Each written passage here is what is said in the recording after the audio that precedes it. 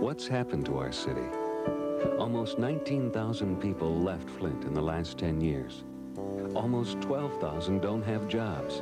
53 lost their lives last year. Too many neighborhoods have fallen to ruin because the professional politicians have failed.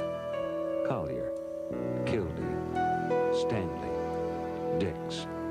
Their so-called leadership got us where we are. And we need a new leader to get us back on the right track. If you're ready for better and bolder ideas than we're getting from yesterday's professional politicians, get ready for the leadership of Don Williamson. He's running for mayor. He'll turn Flint around. I was born and raised in this great city. Went to Hazelton School and Zimmerman High School. This was a great city to live in. Much has changed since the days Don Williamson grew up in Flint.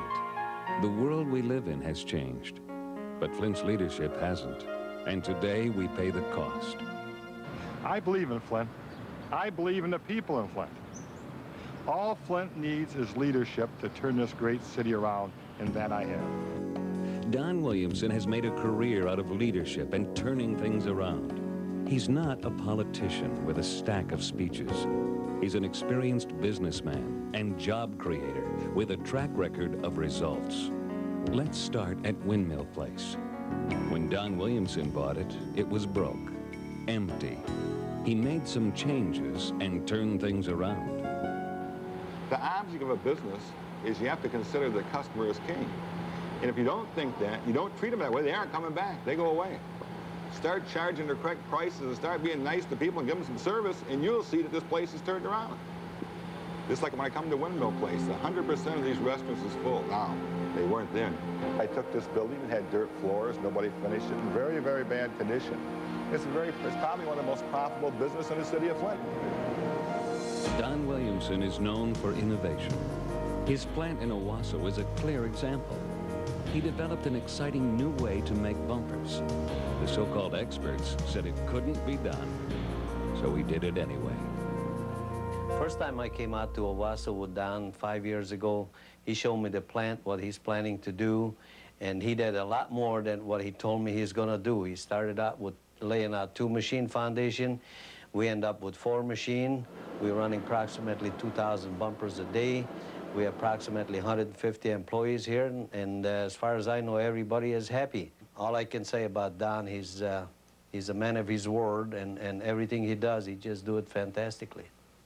Don took the same spirit to Blaine Buick. When Don got involved, the dealership had just 10 used cars and was sinking fast. Today it's thriving and the 3rd largest Buick dealership in the country. His ability to turn around business has been very well documented through places such as Blaine Buick's, where he gets involved and brings in the proper management, makes suggestions, sets back, watches the results. He's done that in several instances that I've been involved with, and through my time I've observed a guy that definitely knows how to go in and make things happen. Don's used his experience to make a difference for Flint. He set up a training center for our youth to give them a chance. First of all, this training center is different. It's not federal funded, it's funded by me personally. No gifts from nobody. This is 100 people, but this is geared for the youth that haven't finished high school. They think there is no future.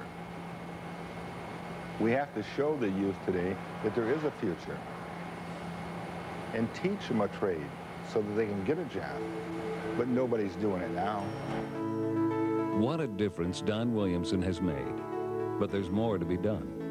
And now Don Williamson is running for mayor, using his experience to turn Flint around. Don Williamson is not a politician. He's not tied to the old way of doing things. He's coming in with bold new ideas and tough leadership for change. I think that he will be good for the city for 2 or 3 reasons.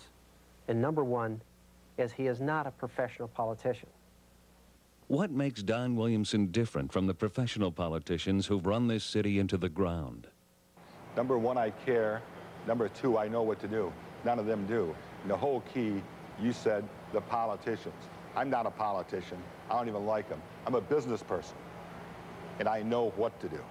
And I know when to do it. Don Williamson is ready to turn Flint around. To turn Flint around, you have to put Flint back to work. And Don Williamson is ready for the job. He's going to put Flint back to work with some ideas that are pretty new. Putting people to work, making a difference for our city. So let's take the unemployed in Flint and start a house building program that nobody's making a fortune. And let them build these houses and put them to work and sell them to the people at a reasonable price. That's Don Williamson's style. Bold new ideas. And it's killing two birds with one stone.